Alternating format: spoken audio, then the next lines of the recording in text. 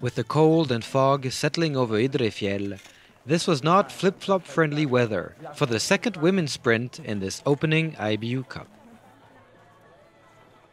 Once again, the Germans dominated the proceedings, thanks to a strong performance by Franziska Hildebrand.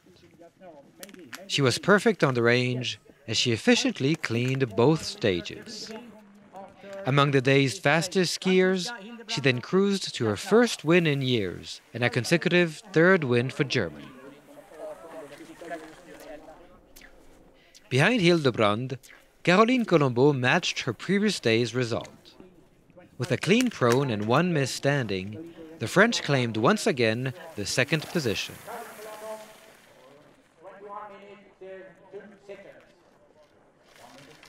The last spot on the podium was shared between Switzerland's Irene Kadurish, who had missed once standing, and Ukraine's Daria Blashko, who had closed all 10 targets. Third place now. And the winner of today from Germany, Franziska Hildebrand. I had a good start in the day, I slept well. And then I had a good feeling after breakfast and thought, okay, I'm looking forward to competition. I want to have some fun. Now I'm here, it's my first win this year and I had a good competition and I'm happy.